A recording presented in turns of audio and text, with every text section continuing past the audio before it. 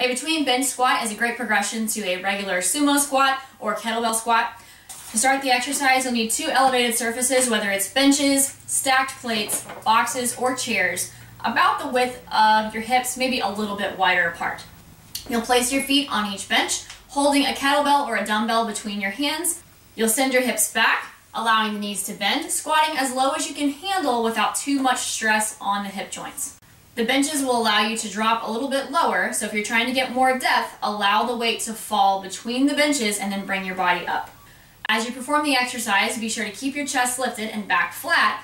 Don't round the back just to try to reach your weight down lower between your feet. This exercise is a great glute exercise or overall leg strengthening exercise, especially if you're working on hip mobility. Just make sure that you can do the prerequisite exercises before jumping into this one.